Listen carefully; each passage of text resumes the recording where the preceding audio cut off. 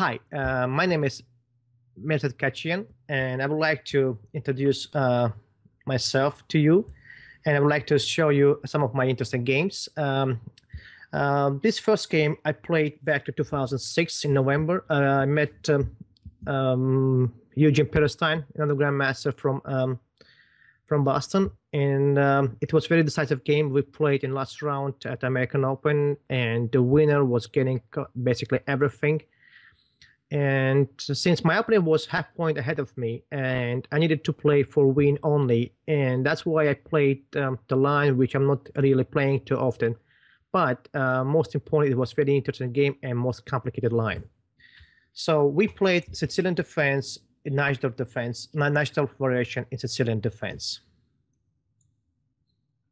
E4, C5, another 3, D6.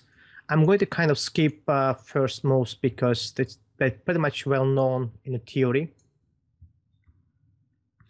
There's many moves here from white side. So Eugene tried here F3, which lead, and it's called English attack in national defense. The whole point of that setup from white side when white trying to prepare pawn storm on the king side. So what black's supposed to do, they're supposed to create counterplay on the queen side. E5. Also, possible way to play here from black side is actually to play E6, try to play position more from Finnegan systems. But I really like to play E5 because E5 is more Sicilian, it's more nice of style.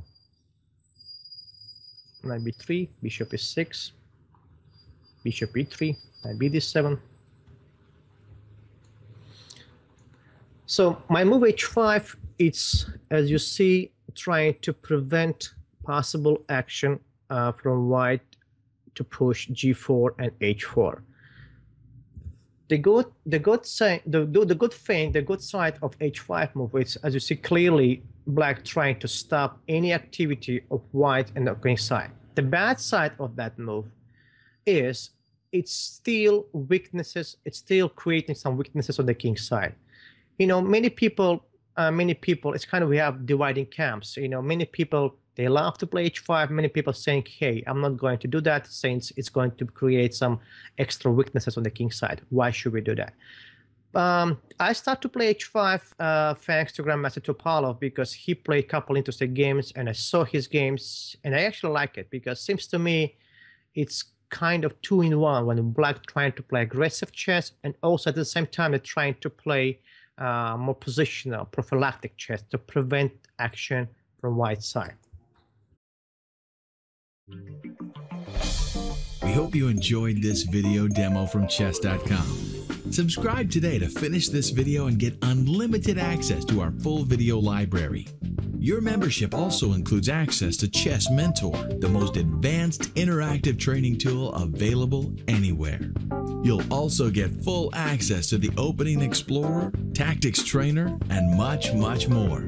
So sign up today and get serious about improving your game.